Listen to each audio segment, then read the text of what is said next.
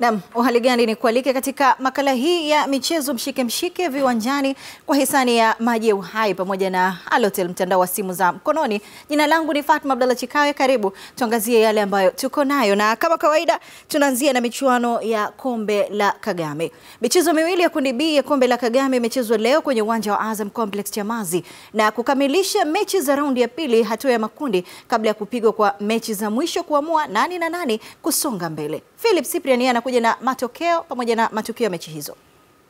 Katika mchezo wa kwanza uliochezwa uwanjani hapo kuanzia saa 8 mchana, Rayon Sports ya Rwanda imetoka sare ya bao 1-1 na AS Sports ya Djibouti.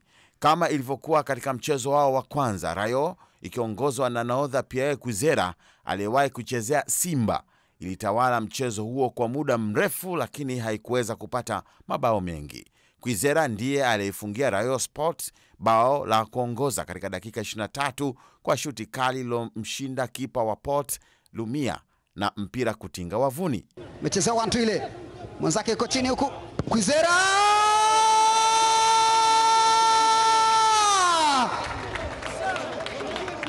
Bao hilo la Rayon lilidumu hadi muda wa mapumziko, na hata kipindi cha pili kilipoanza bado Rayon ilionekana kuwa bora zaidi, isipokuwa safu yake ya ushambuliaji haikuwa na maarifa ya kuongeza bao lingine.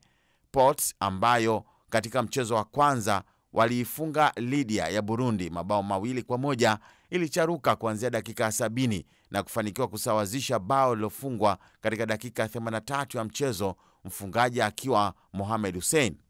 Katika mchezo wa pili uliochezwa katika uwanja huo kuanzia saa 10 jioni, mambo yameonekana kuwa magumu kwa Gor Mahia ya Kenya baada ya kutoka sare nyingine ya bao 2-2 na Lydia. Lydia ndiyo iliyokuwa ya kwanza kupata bao dakika ya pili, mfungaji akiwa Kitenge Alexie, lakini Gor Mahia ilisawazisha katika dakika ya 7 tu kupitia kwa Philemon Otieno. Dakika ya 51 Lydia waliongeza bao la pili, mfungaji akiwa ni Dan wa Garuka, na bao hilo likawafanya Gor Mahia wacharuke na kutafuta bao la kusawazisha. Gor Mahia ilisawazisha dakika ya 90 baada ya kupata penati ambayo ilifungwa na Tuisenge Jaki na kuiokoa timu hiyo ya Kenya na kipigo kutoka kwa Lydia. Tuisenge anasawazisha 2-2. Matokeo hayo yameifanya Port kukaa kileleni ikiwa na pointi 4 ikifuatiwa na Gor Mahia. Halafu Rayon Sports ambazo zote zina pointi 2, lakini Lydia yenyewe ipo mkiani ikiwa na pointi 1 tu. Jumatano hii katika michuano hii, Vipers ya Uganda itacheza na Kator FC ya Sudani Kusini. Halafu Azam FC itavana na JKU ya Zanzibar, wakati APR itacheza na Dakada ya Somalia na Simba itakipiga na Singida United.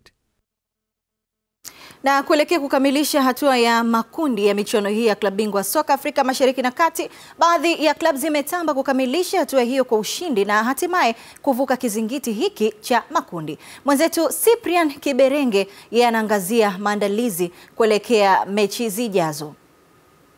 Mshikemshike Viwanjani hii leo iliweka kambi katika viwanja vya kumbukumbu ya Karume jijini Dar es Salaam, uwanja ambao ulitumika kwa mazoezi kwa kupokezana kwa timu za Dakada FC pamoja na Singida United. Kwa upande wa Dakada FC, timu kutoka Somalia iliyo kundi C, ambapo Jumatano hii watahitimisha hatua ya makundi kwa kucheza na APR ya Rwanda. Kupitia nyota wao wawili wamezungumza na Mshikemshike Viwanjani kuhusiana na mchezo huo. Tunatarajia mechi mzuri yenye itakuwa na fanaka na pia yenye tutapata result mzuri inshallah kwa mechi. Mechi ya kwanza kweli tuko tumeshika mwenendo vizuri, lakini kuna venye demo tournament inaendelea tunashika mwelekeo, kwa hivyo tunatarajia mechi mzuri na tunatarajia pia tukupatia upinzani mzuri. Ndio, yes, itakuwa mechi rahisi hivi, itakuwa ngumu, na pia sisi tutajikaza vile tunaweza. Tumecheza na timu zinajua mpira na pia sisi tumelearn a lot, tumepata experience juu kuna wenye wako na experience wajaicheza hiyo CAF hapa, watu wa Somalia. So tumelearn a lot, na pia kwa hizo matches na kam na Cecafa nyingine na juu tutakuwa tumejipanga pia. Wakati Dakada wakisema hayo, kwa upande wao walimalizeti kutoka Singida United ambao watacheza na Simba katika mchezo wao wa mwisho unaotegemewa kuwa na ushindani mkubwa. Nizal Alfan Yeye ni nahodha wa kikosi hicho, amezungumza na Mshikemshike. Tuko vizuri sasa hivi, tumekaa na mwalimu kwa muda mrefu sasa hivi, ndo kama wiki moja na nusu. Kwa hiyo tumeshaanza kumuelewa na watu wanafanya kazi kama inavyostahili na kama anavyotaka mwenyewe. Kwa hiyo mechi ya kesho ni mechi ngumu kwa sababu Simba ni timu nzuri. Hasa ukiangalia usajili wao kidogo uko vizuri. Lengo letu kubwa ni kuhakikisha tunashinda mechi ya kesho. Kwenye kundi letu tumepanga tumalize na pointi 9. Kwa upande wake, kocha mkuu wa Singida United Hemedi Moroko ametanabaisha kuwa kikosi chake kipo katika vita ya kuwania ubingwa wa kombe la Kagame na si kuishia katika hatua za mwanzoni. Yes, ndio kwanza mara ya kwanza kuingia katika mashindano ya Cecafa. Tumekuja kushindana, hatukuja kushiriki, na kama plani yetu ipo kufika mbali zaidi, ikiwezekana hata kutoa kapu, na nafikiri tunamshukuru Mungu tumeanza vizuri. Kwa hivyo tunaendelea kupambana kuhakikisha kwamba tunajaribu kushinda kila kitu. Na katika kuthibitisha ugumu wa mchezo huo wa Jumatano hii kati ya Singida United na Simba, daktari wa Singida United Sylvester Safi amesema wachezaji wake wapo katika hali nzuri na utimamu wa mwili kwa nyota wake wote, jambo ambalo litawafanya kupambana kwa nguvu zao zote katika mchezo huo. Wachezaji wetu wako vizuri, hatuna majeruhi na wanapata recovery kulingana na timetable za mechi zinavyokuwa. Kwa hiyo mwalimu pia anarekebisha mazoezi ambayo yanalingana na mechi zenyewe zilivyo mfululizo. Kwa hivyo labda niwaambie tu watazamaji na wapenzi wa Singida United kwamba timu yetu iko vizuri na itafanya vizuri. Ukiachana na mchezo huo wa Singida United na Simba, Dakada na APR, michezo mingine itakayochezwa Jumatano hii katika kundi A ni Vipers ya Uganda itakayocheza na Katoro FC ya Sudan Kusini, huku mabingwa watetezi Azam FC wao wakivaana na JKU kutoka visiwani Zanzibar. Kutoka viwanjani, mimi ni mwanamichezo wako Crispin Malangu Hauli, Azam Sports. Zetu Crispin Kiberenge. Lakini muda mfupi baada ya Singida United kutinga hatua ya robo fainali ya kombe la Kagame, mashabiki wa timu hiyo mkoani Singida wenyewe wamezungumza machache, lakini kubwa wanasema wana imani na timu yao kuwa itafanya vizuri katika mchezo wao wa Jumatano hii wa kundi C dhidi ya Simba ya Dar es Salaam. Taarifa zaidi na Doris Megji. Ikiwa ni moja kati ya timu 4 za kundi C la mashindano ya Cecafa Kagame Cup mwaka 2018 yenye pointi 6 kwenye mashindano hayo ya Cecafa, wadau na wapenzi wa soka mkoa wa Singida wameelezea timu yao ya Singida United hasa kwa mechi yao ya kesho na swala zima la Singida kuchukua kombe la Cecafa mwaka huu. Kenneth Juma yuko safi. Ukija kumkuta hapa wakiwa sambamba kati ya Chuku na Batambuzi, mpira unakuwa uko safi kabisa. Wafuadi mmeweka vizuri. Iko vizuri sana. Ukija kumwangalia Dani Bianga, Habibu Kiombo, mambo ni shwari. Mechi ya kesho lazima tushinde.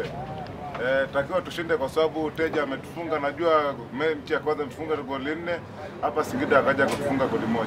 Kwa hiyo kutokana na makosa, nadhani bila shaka walimu watakuwa wamefanyia kazi, na nadhani kesho tutamchinja mnyama atuke roho safi.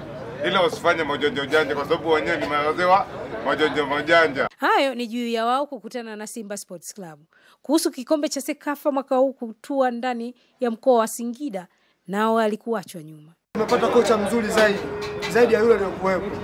Sababu unaiona timu sio tena timu ya kudefense. Imekuwa timu ya kucheza mpira na kutafuta ushindi. Tofauti na msimu uliopita tulikuwa tunacheza mpira mzuri lakini sio mpira wa kupata ushindi. Ila sasa hivi timu yetu imebadilika sana. Imebadilika mno. Na tutafanya vizuri sana siku hii. Kama pata ushindi wa kumtoa Simba au kumshinda Simba, uwezekano ni mkubwa sana wa kuchukua ile kombe la Cecafa. Nikiwa katika kijiwe hiki cha kahawa, nimeweza kukutana na wadau na wapenzi wa soka wa Singida United. Wao bado wanakiamini kikosi chao, wakiamini kwamba kesho mnyama kazi anayo. Lakini pia Singida United kuweza kutinga robo finali nao linawatia moyo na bado wanaamini kwamba Singida ndio itakayeweza kuchukua kombe la Cecafa mwaka huu. Doris Megji, Azam Sports. Kocha mkuu mpya wa Azam FC Hans van der Plein, raia wa Uholanzi, amewasili nchini leo tayari kuanza majukumu yake mapya katika timu hiyo. Zaidi, Sports Lady Timzo Kalugira amekuwa shuhuda wa ujio wake. Ni kocha mkuu wa kikosi cha mabingwa wa Afrika Mashariki na Kati, si wengine ni wanalambalamba Azam FC. Huu ni Mholanzi Hans van der Plein ambaye anakwenda kujiunga na kikosi cha Azam FC, ambapo alikwenda nyumbani Uholanzi kwa ajili ya mapumziko mafupi mara baada ya kumalizika ligi kuu ya Vodacom Tanzania bara msimu wa 2017-2018. Na hapa tupate kujua amejiandaaje kuhakikisha kwamba timu hii anaipa ubingwa wa ligi kuu ya Vodacom Tanzania bara, lakini na kuwapa katika mabingwa mengine ya mashindano mengine ya kimataifa. If you can have the opportunity to work for Azam, I think it is always a privilege. Ni nafasi nyingine nzuri ya kufanya kazi na timu nyingine iliyojitosheleza vitu vingi, kuanzia vifaa na uongozi bora. Ni lazima tufanye lolote linalowezekana ili tutoe ubingwa, na hizo ndizo ndoto zetu. Do you expect to register other players? Now I don't think so. Sifikiri sana kuongeza wachezaji, maana sasa timu tayari ina wachezaji 30. Ninachofikiria ni kupunguza tu, lakini kwanza inabidi tuongee ndani ya timu. Baada ya hapo uamuzi utafuata.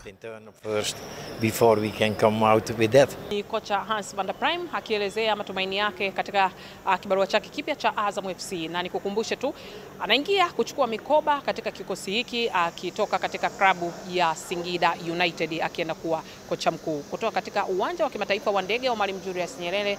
Sports Late Team Karugira, Azam Sport. Naam, huu ni Mshikemshike Viwanjani, nitarejea baada ya muda mchache ujao.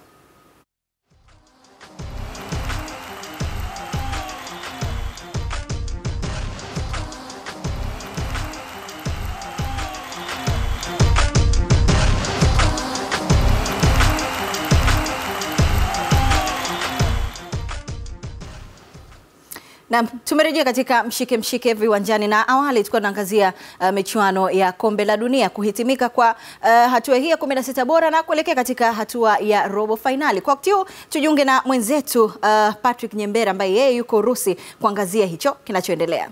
Na ni Mshikemshike Viwanjani tukiwa hapa St. Petersburg, na kama unavyoweza kuona mashabiki wa sehemu mbalimbali wamefika hapa. Wapo wanaongea Kiswahili lakini wapo ambao wanashangilia. I'm here with couples from Sweden. How are you, sir? Very good, thank you. I can tell you're really happy, and she's happy too. Yes, very happy. So tell me, did you watch the whole game, and do you think Sweden deserved to win this game? Yeah, we hope so. Yeah. We think so. Yeah. They played so good this game, very good. And where do you see Sweden from here? What?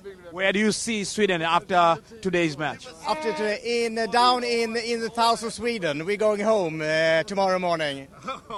So you're going? Sweden can make it to the final? Yes, probably. Yes. Thank you very much. Thank you. Lakini hapa tunaye Mswahili. Mambo kidogo, mambo poa. Uko poa? Niachi. Poa kabisa. Mzuka? Mzuka zero. Tommy, you've been watching the game. I've been here for the whole World Cup. For the World Cup. So how was the game today? It was boring. I fell asleep in the first half. It was so boring. But we cheered for Sweden because it's neighbor country to Denmark, so I was cheering a little bit for Sweden. But the match, so boring. Yeah. So Waswahili, what are you telling Waswahili? I lived in Tanzania for 3 months, traveling around. I lived in Arusha. Mundwambu. Okay, kwa hiyo Tanzania unarudi lini? Utaenda lini tena Tanzania? I don't speak it so well. When are you coming back to Tanzania again? Next year, I hope. If I have money for it, I'm coming back next year. Thank you very much. I have so much hope that some people from Tanzania see me right now. That would be so good. All right, I have people from Sweden here. They're happy, and Sweden, all the way, Sweden won this game. And how are you? Very well. We support Sweden, but you're from Germany. Oh, from Germany. Okay. Sweden. No, okay. Okay, now it's really a good thing. I have this question because I've seen a lot of people who supporting Sweden are from Germany. Yeah. If German could have made it to this round, could you be supporting Sweden?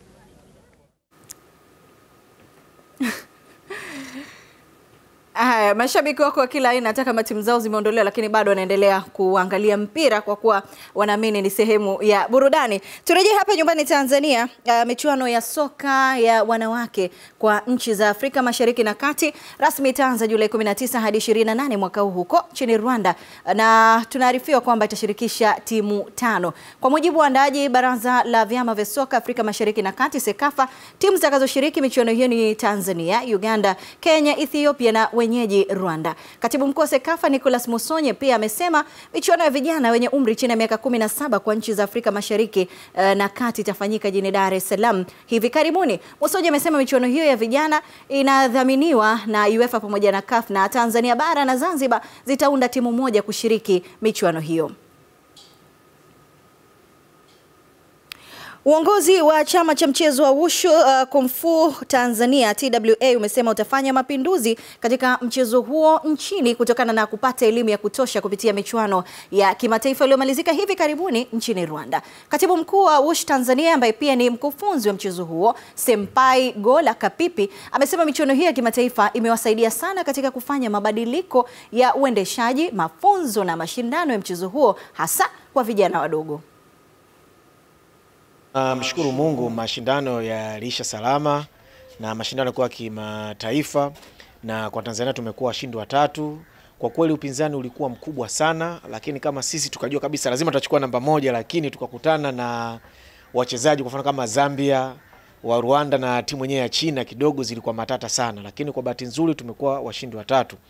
Lakini kuna mambo mengi na sasa jambo kubwa sana tumejifunza kama sisi chama, wenzetu wamewekeza sana kwenye watoto. Tuelekee mkoani Mtwara ambako wapenzi na mashabiki wa timu ya soka ya Ndanda wilaya ya Newala mkoani Mtwara wameomba uongozi wa klabu hiyo kuacha kusajili wachezaji wenye majina makubwa, badala yake watoe fursa kwa vijana wenye vipaji vitokanavyo na kliniki wanazozianzisha. Mohamed Mwaya kutoka Mtwara, yeye anakuja na undani wa taarifa hiyo. Katika kuelekea kliniki ya kuchagua wachezaji wa msimu ujao wa klabu ya Ndanda, wakazi hao wanasema ni vyema uongozi ukajikita katika uwezo na sio majina ya wachezaji ambao wengi wao uwezo umepungua. Kwa hiyo kikubwa ni mfumo ambao tulikuwa nao, fulani akitaja jina fulani basi yule mchezaji anacheza jina, lakini mwisho wa siku ukiingia kwenye pitch uwezo unapotea. Kwa hiyo kikubwa ambacho naweza niseme, timu zitengeneze vipaji vidogo ndio vianze kuzalisha mpaka mwisho waweze kutengeneza timu. Mfano wake mdogo tu kwa ndugu zetu wa Azam, wana vijana ambao wanafanya vizuri sasa hivi. Kwa mfano kuna dogo moja hivi Shabani Idi, product ya Azam ambayo imeanza nao udogoni sasa, lakini sasa hivi ndio mchezaji tegemezi na mchezaji ambaye ni hatari kwa ligi ya Tanzania, kwa sababu vipaji vinavyoviibua humu ndani vipo tu vingi ambavyo vinaweza vikatosheleza kuweza kuiweka Ndanda katika nafasi tu mzuri. Ligi ni kuona kwamba huku kusini tuna vipaji vingi sana, lakini vipaji ambavyo bado haviendelezwi, na hivyo vipaji namna gani vinaweza vikaendelezwa. Kwa hiyo tukamongoja tutengeneze ligi ambayo italeta msisimko mkubwa sana. Salaam Kachile ni kaimu katibu mkuu wa klabu hiyo, anasema wameanza kliniki hiyo ya siku 7 ambapo inatarajia kuzunguka katika wilaya zote za mkoa wa Mtwara, huku wakiendelea kutafuta baadhi ya wachezaji wazoefu kutoka nje ya mkoa wa Mtwara. Na ukiangalia wale wanaokuja kwenye kliniki wengine wanakuwa ni wachezaji ambao yeye amekuja kutafuta ajira pale, ni tofauti na mtu unayemchukua ambaye aliyo tayari kutoka huko. Kwa hiyo kwa kiwango kikubwa yule mchezaji utampata hapa ni tofauti na mchezaji utampata kule, na tunaona wapo wachezaji akina Rifat Hamisi, akina John Tiba, akina Omari Mponda wamepatikana kupitia kliniki hizi. Kwa hiyo hatuwezi kubeza, na wapo wengi lakini hawajapata nafasi ya kutokea. Kwa nukta hiyo niseme asante. Tumekuwa pamoja katika Mshikemshike Viwanjani. Asante wadhamini wangu Maji ya Uhai pamoja na Halotel, mtandao wa simu za mkononi. Usiku mwema.